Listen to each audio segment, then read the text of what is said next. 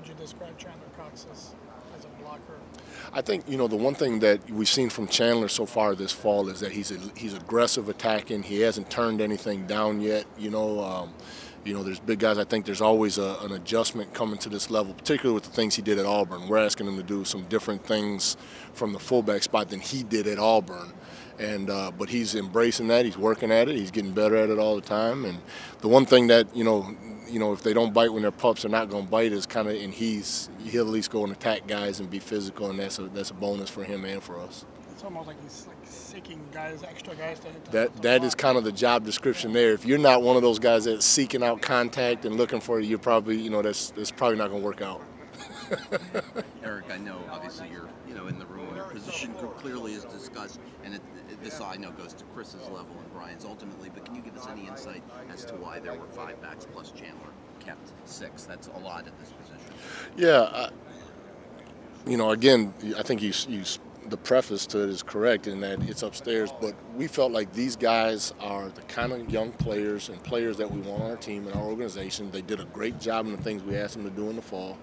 And the reality is you need guys. There's very few teams that just have one back anymore, so you're going to need more than one of them at some point in time, sometimes 2 and 3. And last year we used a bunch of guys, between Brandon Bolden and Frank and Kalen and Kenyon. I mean, there's 4 of them right there, and we could have easily used Sonoris Perry too last year. So I mean, I think you have to have those guys in your system that know how to operate, what to do, what the expectations are, and we have a lot of those guys here, and I think that's a good thing. I think it's a bonus for us. Not asking you to reveal too much, but just one general thing. Was there a sense, you think, among you, Chris, Brian, etc., that if Gaskin or Laird were released because of what they showed preseason and college tape, that they could be picked up elsewhere? I like to think they would, because I thought they did a really nice job this preseason. So I'd like to think that they would have had an opportunity somewhere else. And I coach them as hard as I can for us, but I always hope ultimately that if it's not us, then they get an opportunity somewhere else, and that they're prepared to do that. So I like optimistically to think that they would have had a chance to do something somewhere else. What did Laird show you? I think what Patrick did was, consistency, and I think he ran the ball tougher than I probably thought he was going to coming out of college. He's incredibly intelligent. He works hard at this. He's picked up our system. As all of them have, he and Miles really have been kind of a tag team with each other, teaching and learning from each other. So I just think he made the most of his opportunities, and he really showed up and did some really nice things. Do you expect playing time with Kalen and Kenyon to be comparable? I don't know how that's going to go yet. I really don't. I don't have a definitive answer for you. I think what we've got to do is we've got to put those guys out and put them in positions to be successful, and then figure out what is best for us and what's going to give us the best chance to win and compete every week. I don't know what that's going to be. I don't know how that plays out yet.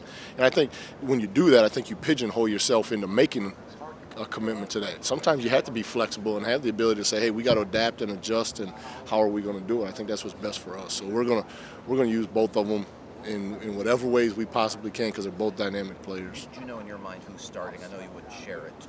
Do you know and you can't say, or I have no idea, because we haven't. We're still putting a game plan together, and I don't know how all that goes yet. I really don't. I haven't got that in my mind, and we haven't even talked about it. It's not even a conversation we've had. I'm just going to ask you real quick in closing. Mark Walton seemed to run the ball hard in the 4th preseason game. Had you been concerned about the low per carry average before then in terms of him not finding holes, or had you felt he'd always been running hard, doing what you needed? I try to make sure that I judge guys from when I get them to what I see now. What they did before then is what they did in the first 3 preseasons. In the first preseason, no, I don't, because I see what you're saying there. I think Mark ran the ball hard in practice. I think he ran the ball tough in the right spots throughout the preseason. So no, I don't have any concerns about him carrying the football at all.